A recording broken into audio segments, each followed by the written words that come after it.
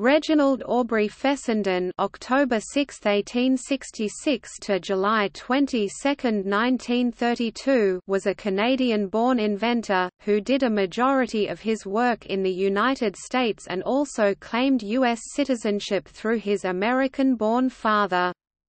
During his life he received hundreds of patents in various fields, most notably ones related to radio and sonar. Fessenden is best known for his pioneering work developing radio technology, including the foundations of amplitude modulation (AM) radio. His achievements included the first transmission of speech by radio 1900, and the first two-way radiotelegraphic communication across the Atlantic Ocean 1906.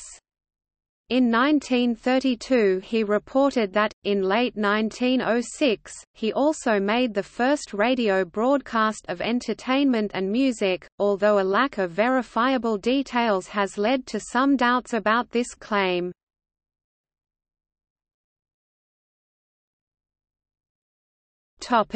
Early years.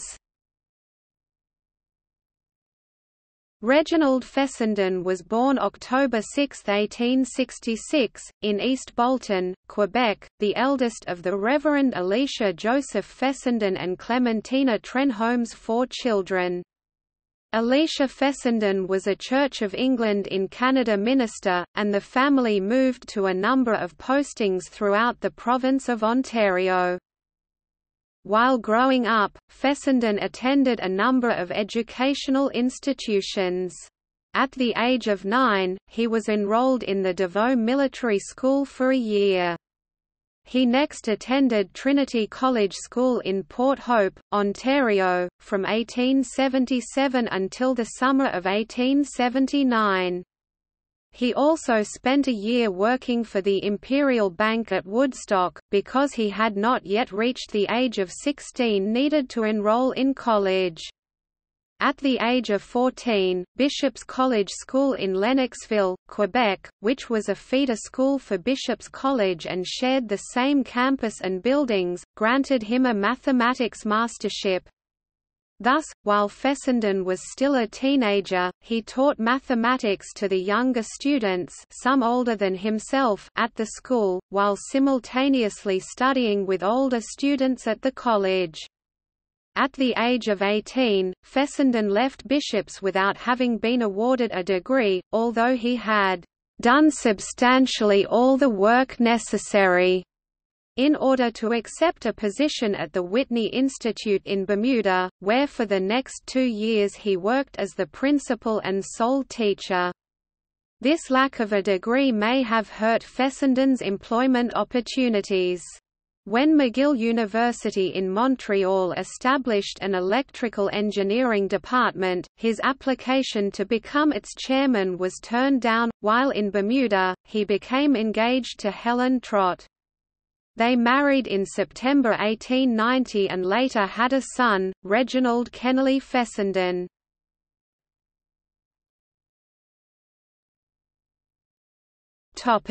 Early work. Fessenden's classical education provided him with only a limited amount of scientific and technical training. Interested in increasing his skills in the electrical field, he moved to New York City in 1886, with hopes of gaining employment with the famous inventor, Thomas Edison. However, his initial attempts were rebuffed. In his first application, Fessenden wrote, "Do not know anything about electricity, but can learn pretty quick." To which Edison replied, "Have enough men now who do not know about electricity." However, Fessenden persevered, and before the end of the year was hired for a semi-skilled position as an assistant tester for the Edison Machine Works, which was laying underground electrical mains in New York City. He quickly proved his worth, and received a series of promotions, with increasing responsibility for the project. In late 1886, Fessenden began working directly for Edison at the inventor's new laboratory in West Orange, New Jersey as a junior technician. He participated in a broad range of projects, which included work in solving problems in chemistry, metallurgy, and electricity. However, in 1890, facing financial problems, Edison was forced to lay off most of the laboratory employees, including Fessenden. Fessenden remained an admirer of Edison his entire life, and in 1925 stated that, "There is only one figure in history which stands in the same rank as him as an inventor, i.e. Archimedes." Taking advantage of his recent practical experience, Fessenden was able to find positions with a series of manufacturing companies. In 1892, he received an appointment as professor for the newly formed Electrical Engineering Department at Purdue University in West Lafayette, Indiana. While there he helped the Westinghouse Corporation install the lighting for the 1893 Chicago World Columbian Exposition. Later that year, George Westinghouse personally recruited Fessenden for the newly created position of chair of the Electrical Engineering Department at the Western University of Pennsylvania in Pittsburgh, now the University of Pittsburgh.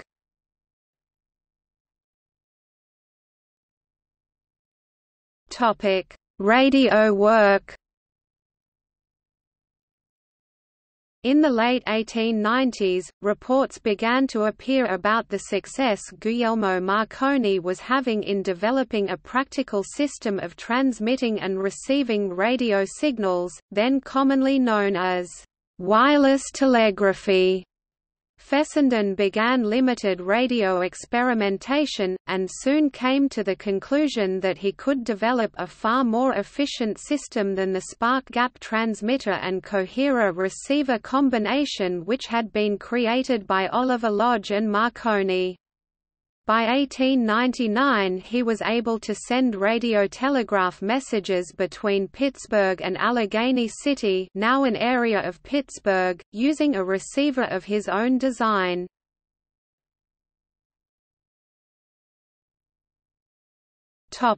Weather Bureau contract. In 1900 Fessenden left Pittsburgh to work for the United States Weather Bureau, with the objective of proving the practicality of using a network of coastal radio stations to transmit weather information wirelessly, thereby avoiding the expense of the existing telegraph lines. The provisions of his contract called for him to be paid $3,000 per year, and provided with workspace, assistance, and housing. The agreement gave the Weather Bureau access to any devices Fessenden developed, but he would retain ownership of his inventions. Fessenden quickly made major advances, especially in receiver design, as he worked to develop audio reception of signals. His initial success came from the invention of a barretter detector, which was followed by an electrolytic detector, which consisted of a fine wire dipped in nitric acid, and for the next few years this latter device would set the standard for sensitivity in radio reception. As his work progressed, Fessenden also developed the heterodyne principle, which, to aid reception, used two closely spaced radio signals to produce an audible tone that made Morse code transmissions much easier to hear. However, heterodyne reception would not become practical for a decade after it was invented, because it required a method for producing a stable local signal, which would not become available until the development of the oscillating vacuum tube. Fessenden's initial Weather Bureau work took place at Cobb Island, Maryland, located in the Potomac River about 80 kilometers (50 miles) downstream from Washington, D.C. As the experimentation expanded, additional stations were built along the Atlantic coast in North Carolina and Virginia. However, in the midst of promising advances, Fessenden became embroiled in disputes with his sponsor. In particular, he charged that Bureau Chief Willis Moore had attempted to gain a half share of the patents. Fessenden refused to sign over the rights, and his work for the Weather Bureau ended in August 1902.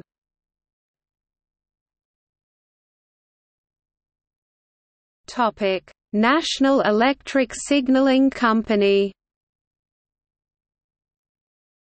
In November 1902, two wealthy Pittsburgh, Pennsylvania businessmen, Hay Walker Jr., and Thomas H. Given, financed the formation of the National Electric Signaling Company (NESCO) to support Fessenden's research. Initially the new company was based in Washington, D.C., where a station was constructed for experimental and demonstration purposes. Two additional demonstration stations were constructed at Collinswood, New Jersey near Philadelphia and Jersey City, New Jersey near New York City. In 1904 an attempt was made to link the General Electric plants in Schenectady, New York and Lynn, Massachusetts, a distance of 185 miles (300 kilometers). However, the effort was unsuccessful. Efforts to sell equipment to the US and other governments, as well as private companies, met with little success. An ongoing area of conflict, especially with the U.S. Navy, were the high prices Fessenden tried to charge. The Navy in particular felt Fessenden's quotes were too far above the device's manufacturing costs to be considered reasonable, and contracted with other companies to build equipment that used Fessenden designs. This led to bad feelings and a series of patent infringement lawsuits.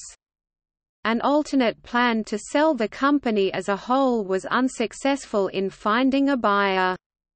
Eventually a radical change in company orientation took place.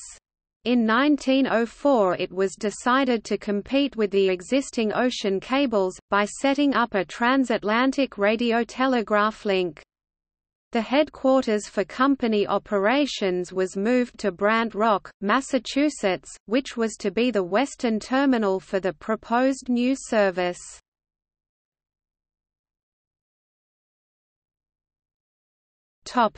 Rotary-spark transmitter and the first two-way transatlantic transmission. The plan was to conduct the transatlantic service using Fessenden-designed rotary-spark gap transmitters.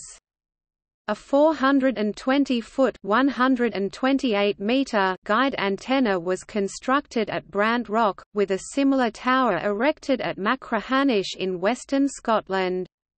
In January 1906, these stations made the first successful two-way transmission across the Atlantic, exchanging Morse code messages. Marconi had only achieved one-way transmissions at this time, however, the system was unable to reliably bridge this distance when the sun was up, or during the summer months when interference levels were higher, so work was suspended until later in the year.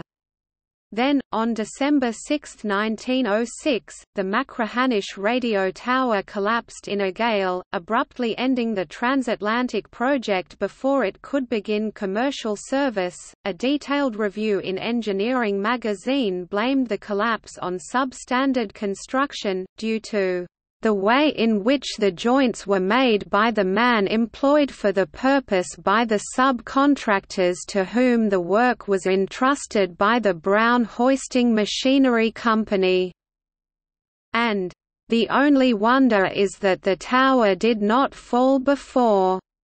In a letter published in the January 19, 1907 issue of Scientific American, Fessenden discounted the effect of the tower collapse, stating that, The working up to the date of the accident was, however, so successful that the directors of the National Electric Signaling Company have decided that it is unnecessary to carry on the experimental developments any further, and specifications are being drawn up for the erection of 5 stations for doing transatlantic and other cable work, and a commercial permit is being applied for in England.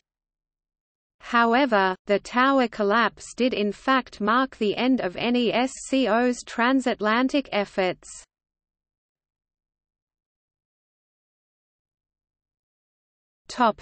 Audio transmissions.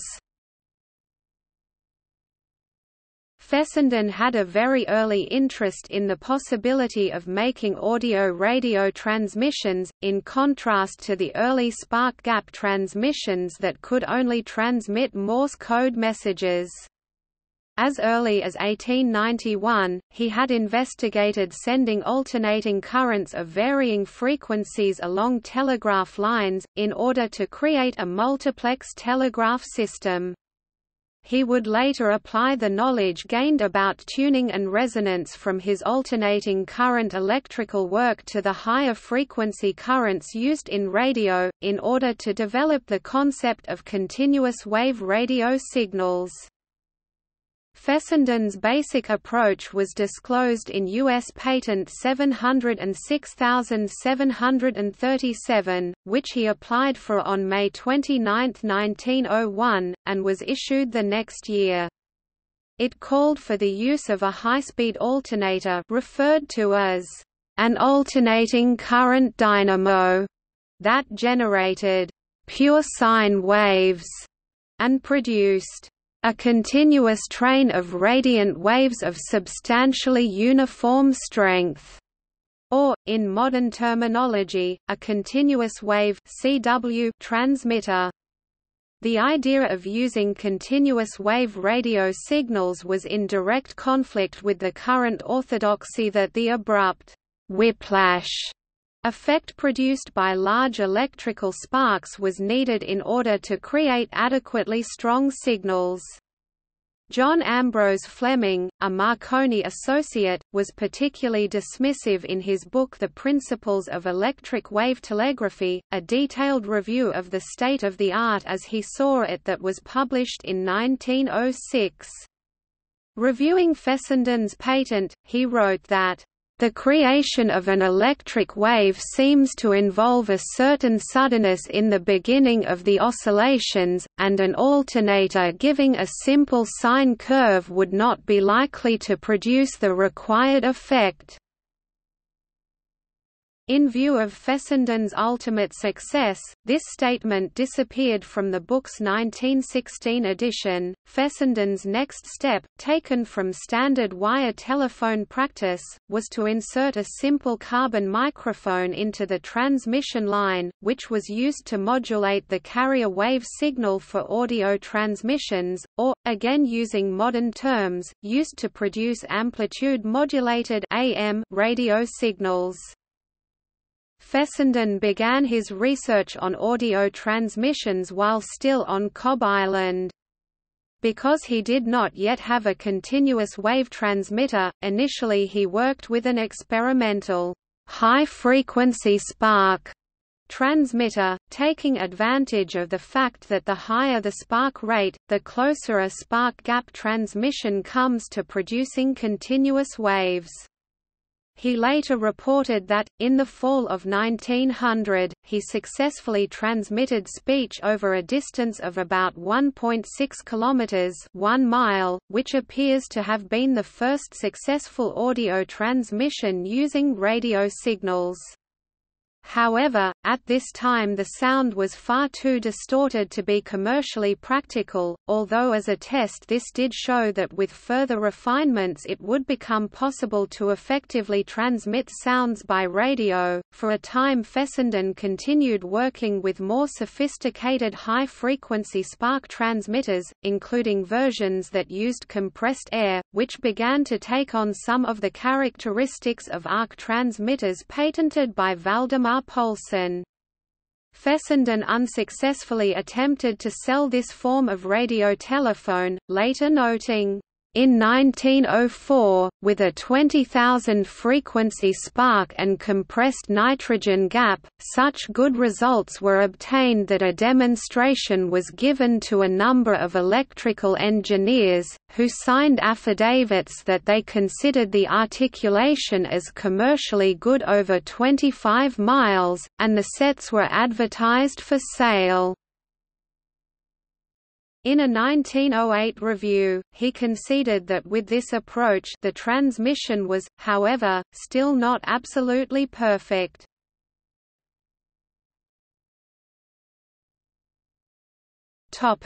Alternator-transmitter.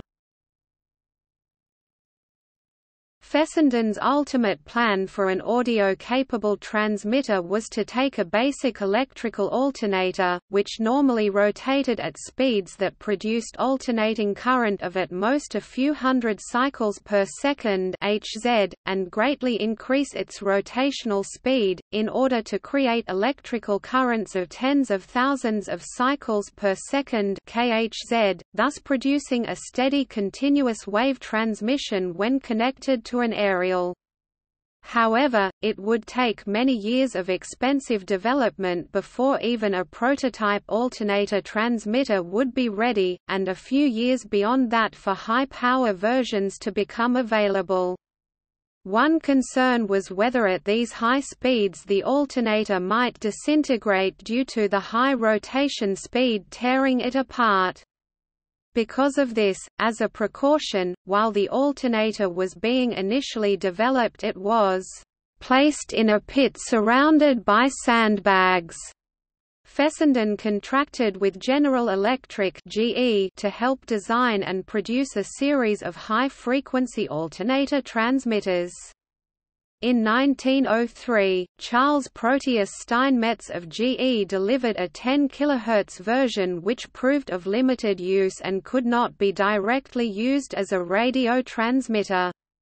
Fessenden's request for a faster, more powerful unit was assigned to Ernst F. W. Alexanderson, who in August 1906 delivered an improved model which operated at a transmitting frequency of approximately 50 kHz, although with far less power than Fessenden's rotary-spark transmitters.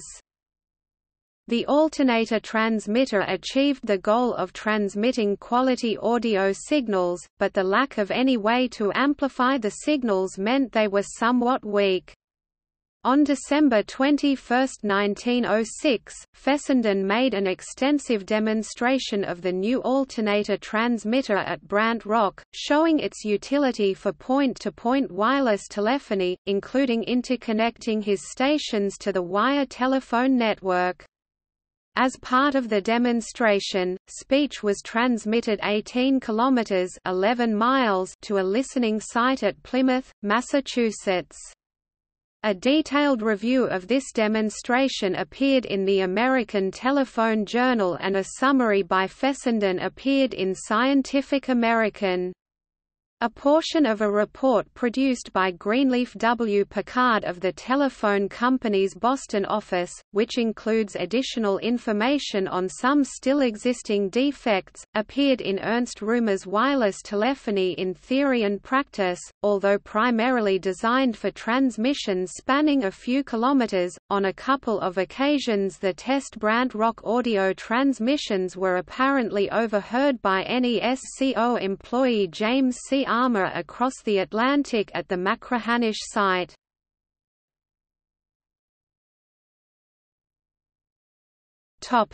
First entertainment radio broadcast. Until the early 1930s, it was generally accepted that Lee De Forest, who conducted a series of test broadcasts beginning in 1907, and who was widely quoted promoting the potential of organized radio broadcasting, was the first person to transmit music and entertainment by radio. De Forest's first entertainment broadcast occurred in February 1907, when he transmitted electronic telharmonium music from his laboratory station in New York City. This was followed by tests that included, in the fall, Eugenia Farrar singing, "I Love You Truly." Beginning in 1904, the U.S. Navy had broadcast daily time signals and weather reports, but these employed spark transmitters, transmitting in Morse code.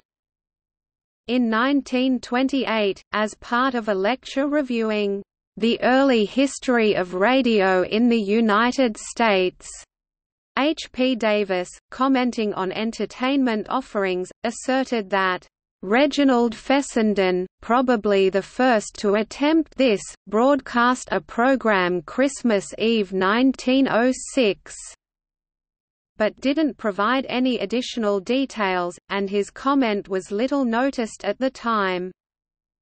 The first widely publicized information about Fessenden's early broadcasts did not appear until 1932, when an article prepared by former Fessenden associate Samuel M. Kintner, "Pittsburgh's Contributions to Radio," appeared in the December 1932 issue of the Proceedings of the Institute of Radio Engineers.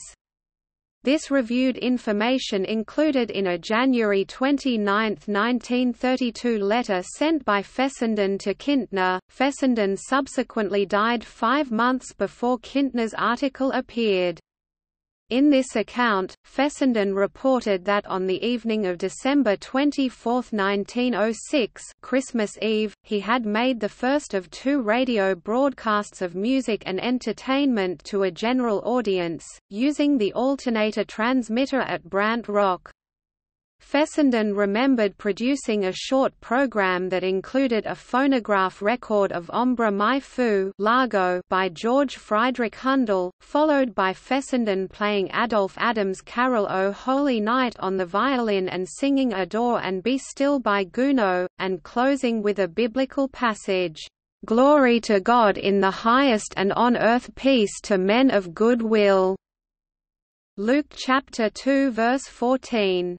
He also stated that a second short program was broadcast on December 31, New Year's Eve. The intended audience for both of these transmissions was primarily shipboard radio operators along the Atlantic seaboard.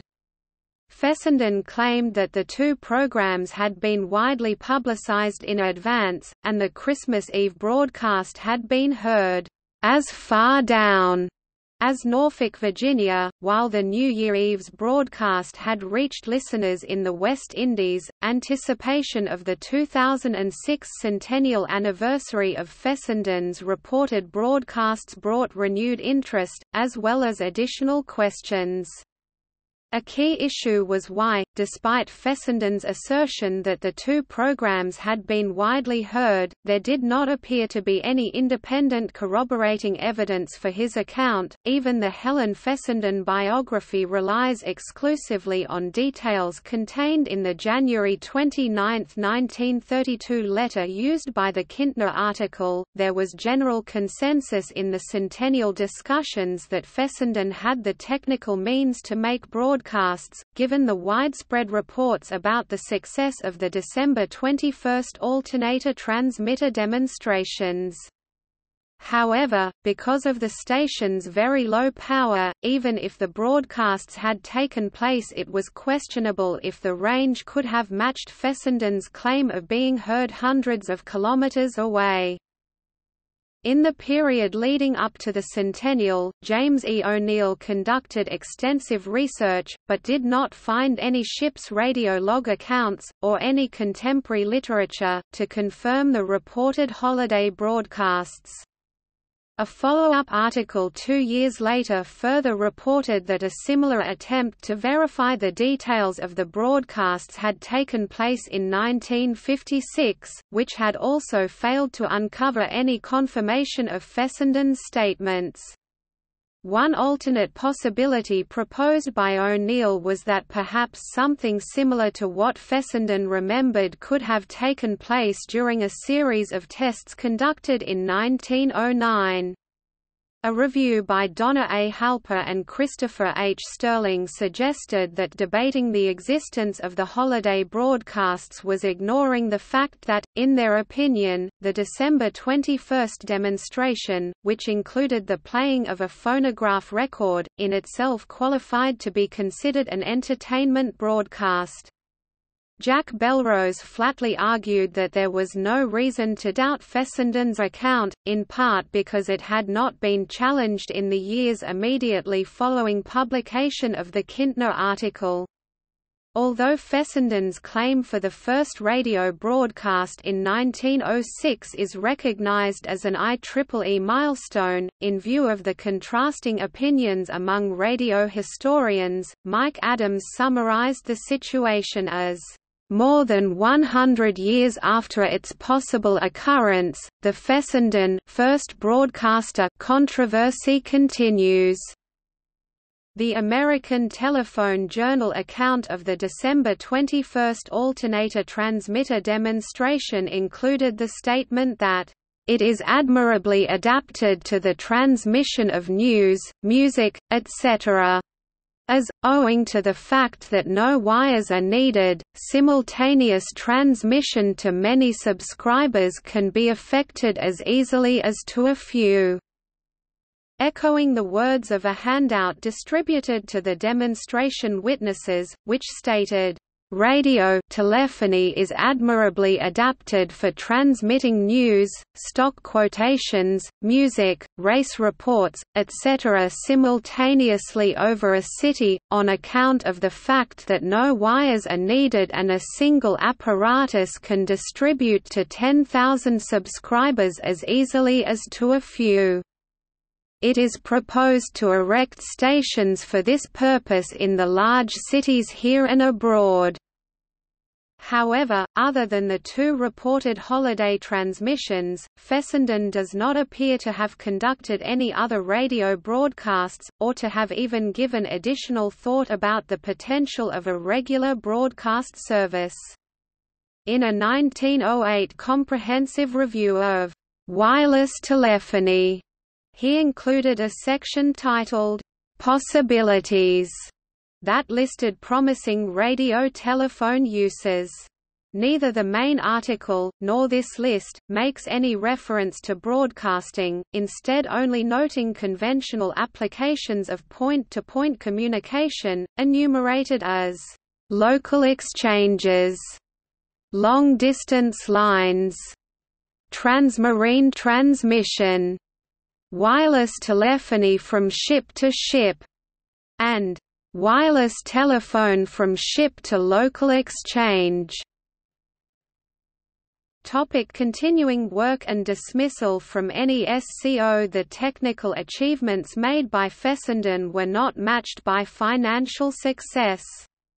Walker and Given continued to hope to sell NESCO to a larger company such as the American Telephone and Telegraph Company (AT&T).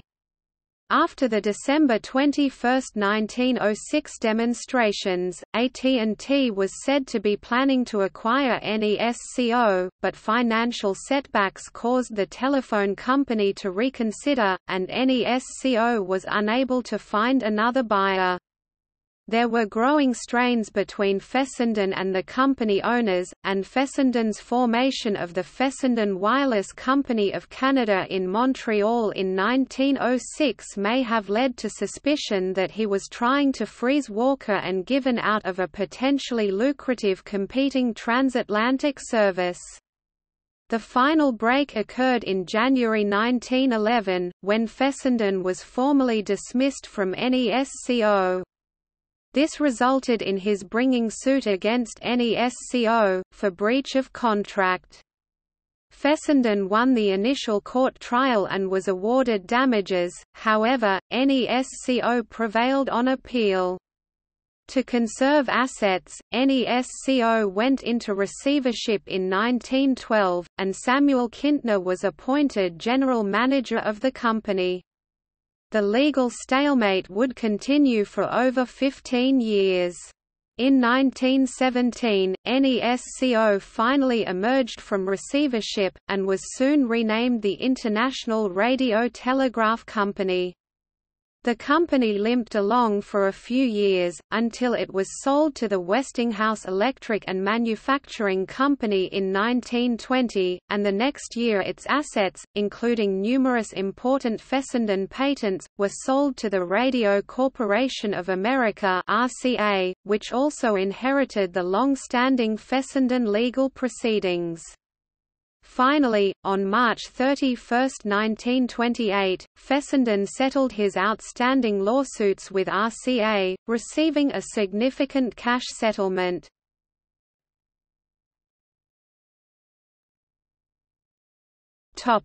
Later years. After Fessenden left NESCO, Ernst Alexanderson continued to work on alternator-transmitter development at General Electric, mostly for long-range radiotelegraph use. He eventually developed the high-powered Alexanderson alternator, capable of transmitting across the Atlantic, and by 1916 the Fessenden-Alexanderson alternator was more reliable for transoceanic communication than the spark transmitters which were originally used to provide this service.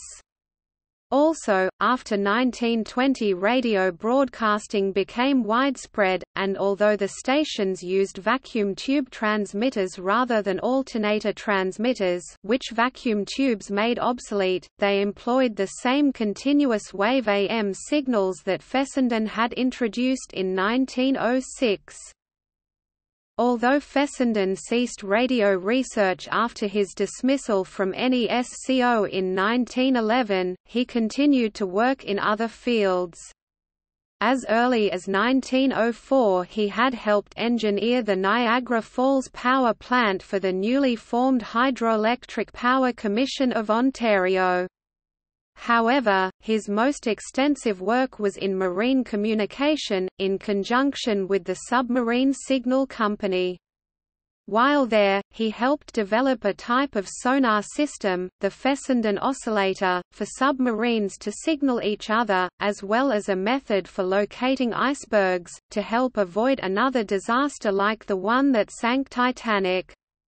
In these efforts, akin to his replacing spark gap with continuous wave radio transmitters, he had the company replace devices that rang bells with ones that transmitted a steady tone. At the outbreak of World War I, Fessenden volunteered his services to the Canadian government and was sent to London, where he developed a device to detect enemy artillery and another to locate enemy submarines.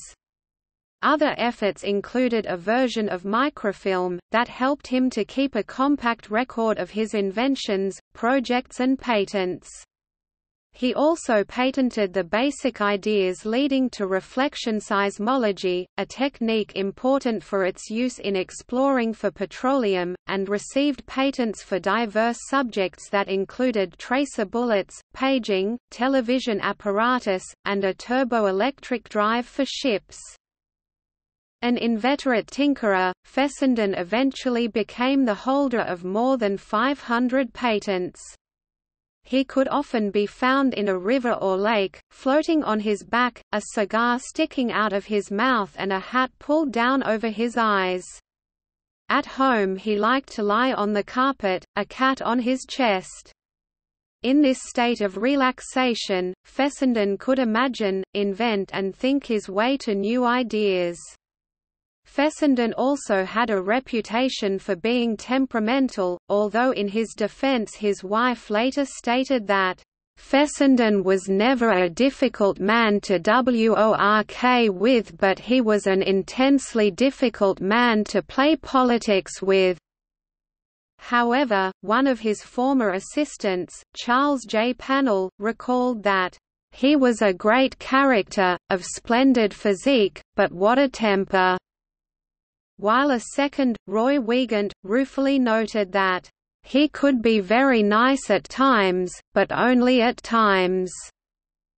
In 1925, Radio News, saluting Fessenden as "one of the greatest American radio inventors," began a monthly autobiographical series titled, "The Inventions of Reginald A. Fessenden," with the intention of publishing the completed installments as a book. However, instead of reviewing his radio work, Fessenden immediately went on a series of tangents, including discussions of which races he believed were the most capable of producing inventions, and the proper approach that government institutions should be taking in order to support inventors. At the close of the seventh installment, Radio News included a disclaimer that it was not responsible for any opinions expressed in Dr. Fessenden's article.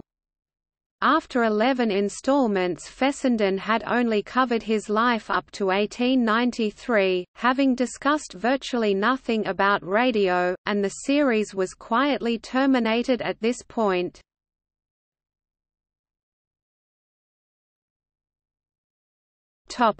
Awards. In 1921, the Institute of Radio Engineers presented Fessenden with its Aya Medal of Honor.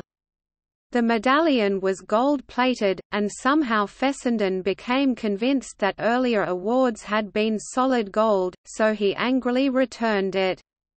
Only after Greenleaf W. Picard investigated the matter and determined that the prior medals were also plated was Fessenden willing to relent. The next year, Philadelphia's Board of Directors of City Trusts awarded Fessenden a John Scott Medal, which included a cash prize of $800, for his invention of a reception scheme for continuous wave telegraphy and telephony, and recognized him as one whose labors had been of great benefit. There was suspicion by Fessenden that these two awards had not been made in sincerity but in order to placate him. In his wife's biography, referring to the Aya Medal, she quoted the proverb, "Beware of Greeks bearing gifts." The Scott Medal came under additional suspicion because it had been awarded at the suggestion of Westinghouse engineers, who were working for a company that had had financial disputes with Fessenden. In Helen Fessenden's opinion, the medal cost Westinghouse nothing and was a good sop to Cerberus, and overall compared the medals to small change for tips in the pockets of big business. In 1929, Fessenden was awarded Scientific American Safety at Sea Gold Medal, in recognition of his invention of the fathometer and other safety instruments for safety at sea.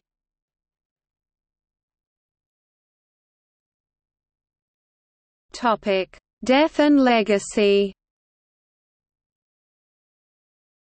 After settling his lawsuit with RCA, Fessenden purchased a small estate called Wistow in Bermuda. He died there on July 22, 1932 and was interred in the cemetery of St. Mark's Church on the island.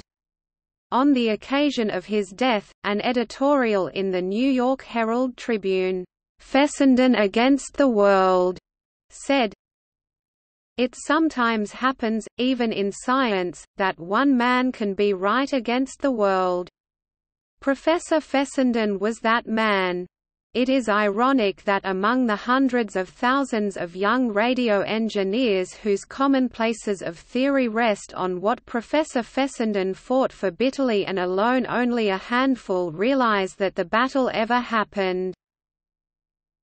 It was he who insisted, against the stormy protests of every recognized authority, that what we now call radio was worked by continuous waves of the kind discovered by Hertz, sent through the ether by the transmitting station as light waves are sent out by a flame. Marconi and others insisted, instead, that what was happening was the so-called whiplash effect. It is probably not too much to say that the progress of radio was retarded a decade by this error.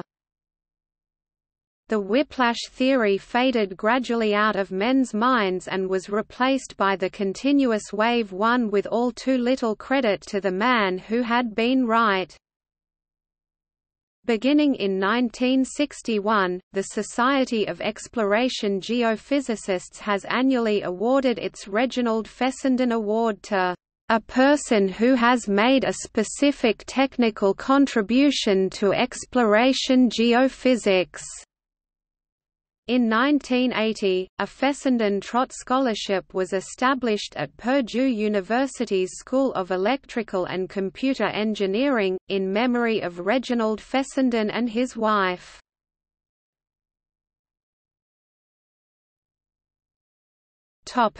Reginald A. Fessenden House. Fessenden's home at 45 Weyburn Hill Road in the village of Chestnut Hill in Newton, Massachusetts is on the National Register of Historic Places and is also a U.S. National Historic Landmark. He bought the house in 1906 or earlier and owned it for the rest of his life.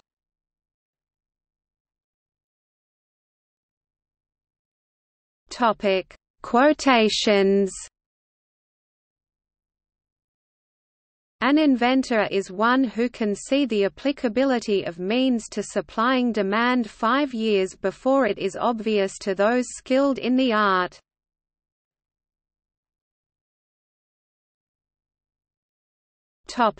See also: Reginald Fessenden patents, Alexanderson alternator, used by Fessenden for his first radio broadcast. Sonar